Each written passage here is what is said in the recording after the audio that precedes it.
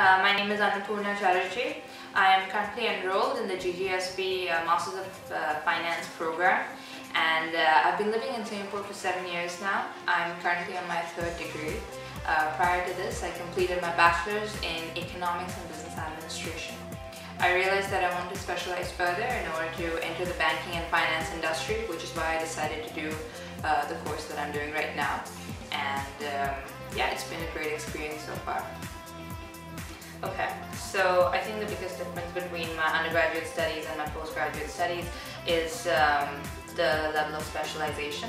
So in my master's program currently, there's a lot more detail in each subject compared to the same subjects that I might have come across in my undergraduate studies.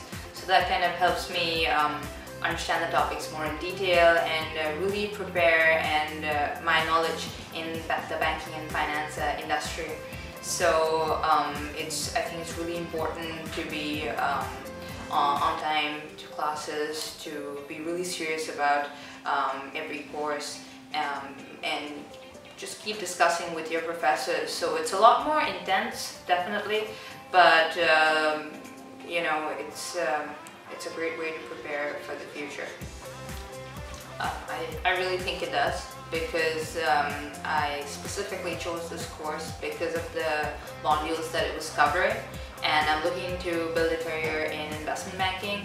And the course is, although it's finance, it covers a lot of the topics that you require to have a knowledge in, like asset management, mergers and acquisitions, and these were things that you know, I was introduced to in undergraduate studies, but definitely the Masters in Finance helped me develop my knowledge further, and I feel better prepared for building a career and hopefully finding an opportunity in investment banking.